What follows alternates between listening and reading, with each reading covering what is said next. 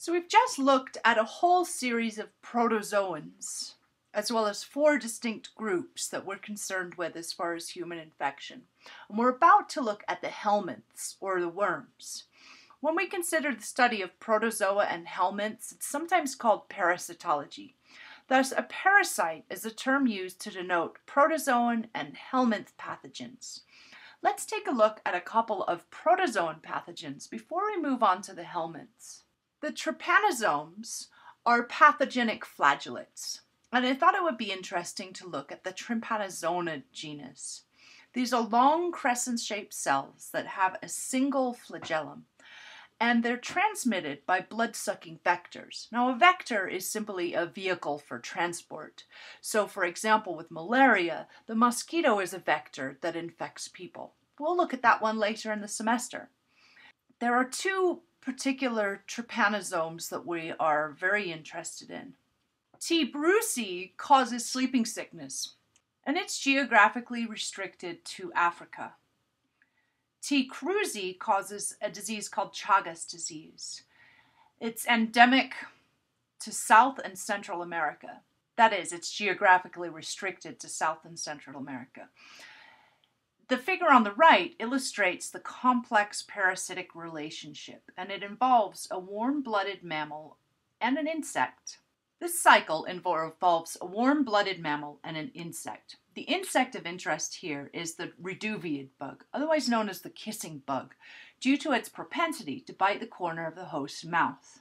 This disease is usually passed from bug to mammal and mammal back to bug, but not usually from mammal to mammal, except during pregnancy. This is how it goes. The trophozoite multiplies in the intestinal tract of the bug, and as such, it ends up in the feces of that bug. The bug then bites the host, the mammal, on the mucous membranes, such as the eye or lip or corner of the mouth. In addition to biting, it also poops right on the bite site. That is, it defecates on the bite site, which thus contaminates that site with trypanosomes. The bite itches, and the individual itches the bite. It opens up more space for the trypanosomes to enter. These trypanosomes then enter muscle tissue and white blood cells. In these cells, they'll multiply. As the cells burst, they release the trophozoites into the blood. Once it's in the blood, the trophozoite is able to spread to the lymph organs, the heart, the liver, and the brain. And so it causes symptoms like fever, inflammation, brain and heart damage, and often results in death if it's untreated. So you can see here that there's a complex parasitic relationship. Not all infections are this complex. So let's take a quick look at a simpler situation. Infective amoebas, or entamoebas. There are several amoebas that cause disease in humans, but the most commonly associated one is Entamoeba histolytica. It causes amoebiasis, or amoebic dysentery. This is the 4th most common protozoan infection in the world. It has a huge distribution from northern zones all the way to the tropics, and it's always associated with humans. This situation does not involve multiple hosts. All we need is a human or other single host. The entamoeba spends part of its life as a trophozoite and part of it as a cyst, but this cyst is highly resistant. It can live in the soil dried for weeks. And the primary mode of transmission is simply through ingesting food and water that's contaminated with human feces. This is why many people traveling to third world countries will come up with amoebic dysentery, is because the water and food sources have not been separated from human excrement because there's not highly developed sewage management systems. So these are just a couple of examples of the life cycles that are possible in infective protozoans. Let's now move on to look at the parasitic helminths, or the worms. Helminths is a name that's derived from Greek that literally means worms, and in this category we're interested in tapeworms, flukes, and roundworms. Now, worms are multicellular organisms, so classically they're not microorganisms, but we include them in the study of microbiology because of their infective abilities and because we need to use a microscope to identify the eggs and the larvae.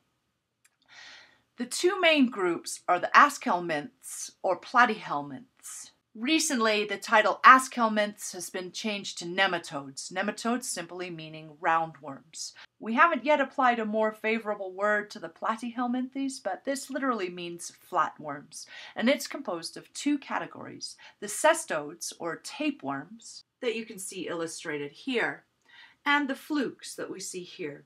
The top figure here is a roundworm. You'll notice that it is round in body shape rather than flattened that we see in the tapeworm. Let's take a closer look at flatworms. Again, the phylum Platyhelminths. They're thin and often segmented. The tapeworm is the classic example of a segmented flatworm. The two subdivisions that we'll be looking at within flatworms, again, are the cestodes, which are tapeworms. These have long, ribbon-like bodies. Essentially, they've evolved to be nothing more than reproductive segments. They have a head with a scolex for attaching themselves. You can see this apparatus here. And then the rest of the body segment is simply reproductive packets. These segments can break off and release eggs out of the environment to complete the life cycle. The other division are the trematodes, or flukes. They have flat or ovoid bodies, and they look more like this. The other group we were looking at are the nematodes, or roundworms. They're in the phylum Helminths. Nematodes, I think, is a much more favorable name. In contrast to the flatness that we see in the flatworms, these ones are round in body shape. They're long and cylindrical and unsegmented. Now, all of these worms can range from just a couple of millimeters to meters in length. Tapeworms have been found up to 25 meters in length. Again, we'll look at these in much more detail as we address the various systems that are infected by these parasites. But let's look at the general life cycle and reproduction of the helminths. It involves having a fertilized embryo, or egg, a larval stage, and then an adult stage. In most species, the adult worm derives its nutrients from the host, as well as using the host to reproduce sexually. They must complete their life cycle by transmitting an infective form to a body of another host. So we have larval development, which occurs in an intermediate or secondary host. And then adulthood and mating occurs in the definitive or final host. Human infections come generally from contaminated soil, food, and water, or other infected animals. For example, a child might pick up roundworms from a cat or a dog that's contaminated in the household. It either requires oral intake or penetration of broken skin. There's a family of worms that are known for breaking through the skin in the bottom of the foot. Another creepy parasitic infection. In many of the helminth parasites we'll look at, humans are the definitive host, and thus the organism has to leave their host to complete the life cycle. Let's take a quick look at that in more detail by looking at the pinworm. Contamination with the pinworm is called enterobiosis. This is when the person swallows the microscopic eggs. Often these eggs are picked up from another infected person by direct contact. Or it could be by touching articles an infected person has touched. The eggs will then hatch in the intestine. When they hatch, they release a larvae. And then it takes about 1 month for that larvae to become a mature adult worm. These worms can be anywhere from 1 millimeter to say 20 millimeters in length. The male and female worms will mate, and then the female, who is gravid, containing all these eggs that you can see in the image here, migrates out to the anus and deposits the eggs. This migration or movement around the anus causes itchiness.